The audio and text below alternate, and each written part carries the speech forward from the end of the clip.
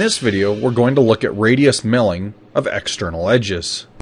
Now I'd like to start by noting, if you're in control of the design process, chamfers are much more suited to external edges than a radius. One chamfering tool can produce anywhere from a large chamfer right down to a precision deburring operation. However, each radius mill can only produce one size of radius.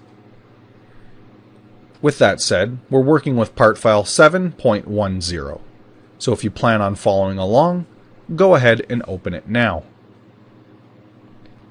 With your part file open, we're going to produce our radius again with a 2D contouring operation, just like with a chamfer. So select 2D milling and 2D contour. We can select the library, and within the library for this part, select the 3/16 radius mill. With the radius mill selected, we can press select and move on to the geometry tab.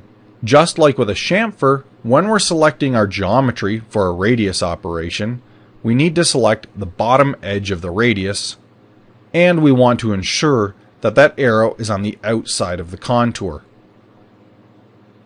With our geometry selected, let's select OK and produce the toolpath. Anytime you see the toolpath come to a sharp corner, it generally means that the tool was not able to completely get into that corner. So let's run stock simulation on the entire job to see what happened. In these two internal corners, our radius mill was unable to get completely into the corner. When we're working with radius milling, the smallest internal corner we can get into is determined by the bottom diameter on the tool.